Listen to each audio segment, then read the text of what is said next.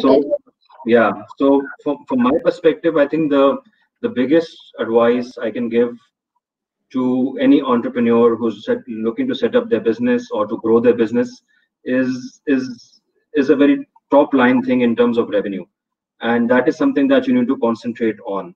And once you start earning revenue, that is where you have confidence, even if that's MVP in terms of a minimal viable product, but introduced in the market, and you even earn 100 rupees from the idea that you conceived, put on paper, developed, and actually executed, be it a brick and mortar business, be it a technology business.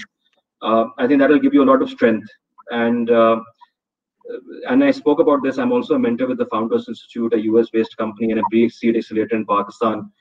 That I was having a chat with the founders there, people who are developing their businesses.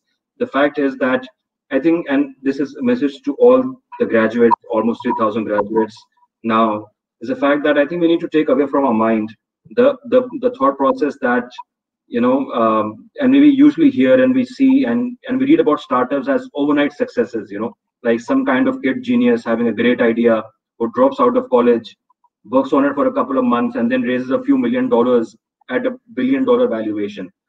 I think this is a trap. It's like luring yourself into a lottery or a bet with a beautiful presentation and financial modeling. So these are, I think, in my mind, I think these are the ideas that we need to take away from our head in terms of what we've read in the past 10, 15 years, in terms of the social media boom or the technological boom in the last 20 odd years. That may happen if you are very, very lucky. Yes, it will happen to 1 out of every million or 1 out of every 10 million. Maybe that is the case, but everybody tries to strive for it and tries to be that one. I think that's a very unfair approach.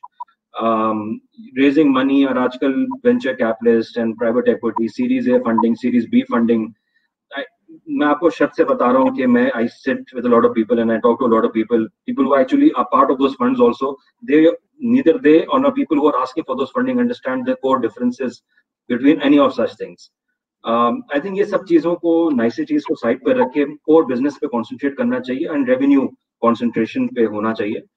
Try and earn that first 100 rupees. Try and keep the cost down.